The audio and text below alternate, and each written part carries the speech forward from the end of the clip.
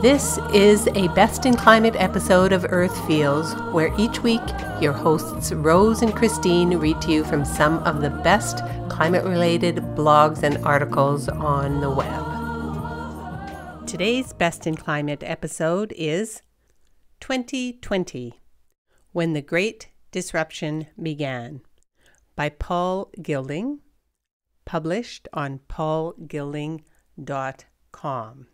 I'm Christine, your host for this episode. Let's get started. It was always going to come to this. Whether it was a pandemic triggering a shutdown, a climate emergency bursting the carbon bubble, a populist backlash against inequality, wars over water, or countless other possible triggers, this moment has long been inevitable. COVID-19 is just like a match thrown on a tinder-dry forest floor on a hot, windy day and starting a wildfire. The match isn't the key, it's where it lands. While, of course, a pandemic would always be an enormous economic and health challenge, the context in which it lands is the key to our ability to manage it. Thus, we are now seeing our economic system's inherent instabilities clearly exposed. The house of cards is collapsing. Won't this all pass? We'll find a cure, develop a vaccine, boost the economy, and then everything will get back to normal. It'll take a few years, but we'll get back on track, right? Wrong. Very wrong. We are at the beginning of a process with an uncertain end. It could be a major recession, a full-scale depression, or a slide into systemic collapse. Or it could be a turning point where we recover and build a very different kind of economy, one defined by sustainability and resilience with a focus on improving human well-being. This range of outcomes is uncertain. What is certain is that we are not going back to how things were. Why? We should always remember the true meaning of the word unsustainable. You can never be sure when or how it will happen, but one thing you can be very sure of is this: when things are unsustainable, they will stop. When I wrote my book, The Great Disruption in 2011, I laid out this argument. At that time, I thought the climate crisis was the most predictable trigger point for a crisis that would drive system change. Basic physics showed that increasing emissions would, in the end, force an existential crisis. But like the match, the trigger is not the key. The book's main focus was the broad global system and its inherent unsustainability, and why a major disruption was inevitable. In summary, the argument I made was this: an economy and human society built on the concept of infinite compound economic growth was, by itself, obviously ultimately unsustainable. It's like COVID-19 cases doubling several times a week. In a short time, you go from a worrying number to a collapsed health system and social chaos. On a longer time frame, it's the same with infinite economic growth.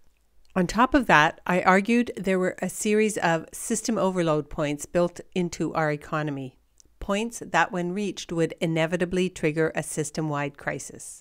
These included the emissions causing climate change and, with it, water shortages, conflict, extreme weather, and food crises.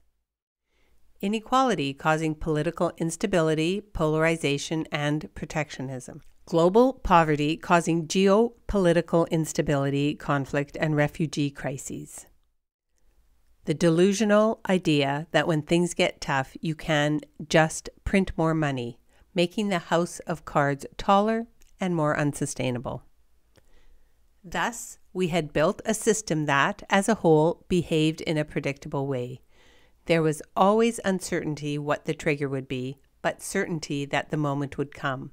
When things are unsustainable, they will stop. Then comes the Great Disruption. Here we are in 2020. The house of cards is tumbling down and the inherent weaknesses of the system are being exposed, making the virus spread faster and the economic crash harder. Inequality means the virus spreads faster because of the lack of access to services. Our reliance on centralized fossil fuel supplies, especially oil, exacerbates financial system risks and geopolitical instability as the economy declines.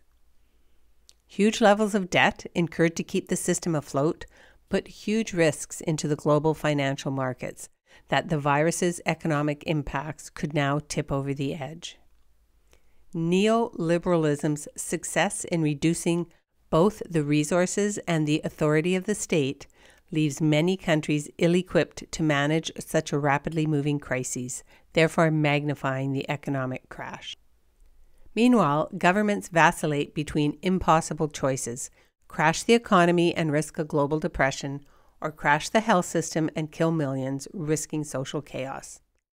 The dreadful thing about the coronavirus is that it is all happening so quickly.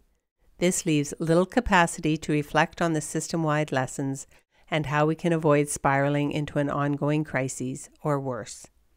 However, like any crisis and deep instability, we owe it to ourselves to understand and act on the lessons being learned.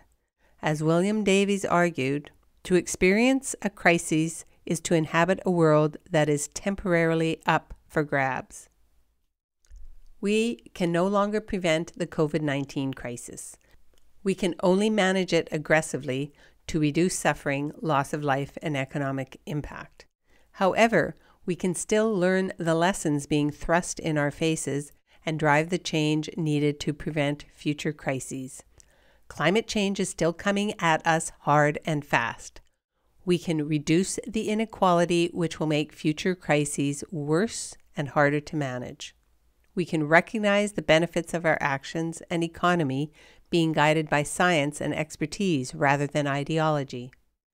And we can recognize that market economics is a useful tool, but not an ideology nor a way to run our lives. And therefore, strong and competent government is central to human progress. I now find myself with time, thankfully isolated with my family on our farm in rural Tasmania, Australia. So I will be putting my mind to reflections on these questions and sharing them with you here. In the Cockatoo Corona Chronicles, the future is still ours to make. We can respond to this pandemic by acting to prevent future crises from overwhelming us. We have tinder dry fuel across the whole global system. If we don't act to reduce it, a fire like this one could one day sweep away all before it. There will be no vaccine for a global disruption triggered by climate change, inequality, or ecosystem degradation. It's time to pay attention. The great disruption is underway. You just listened to the post titled 2020, When the Great Disruption Began by Paul Gilding, posted on paulgilding.com, read with the author's permission. And I would encourage you to go to Mr. Gilding's website. He has some very helpful footnotes. That's this week's episode of Earth Feels. Special thanks to singer-songwriter Kristen Hoffman for generously allowing us to use Song for the Ocean. Thanks for listening. Don't forget, subscribe to our podcast so you don't miss an episode. Catch you next time. Bye-bye. Children of the earth, I'm calling out. There's a mission for you and for me.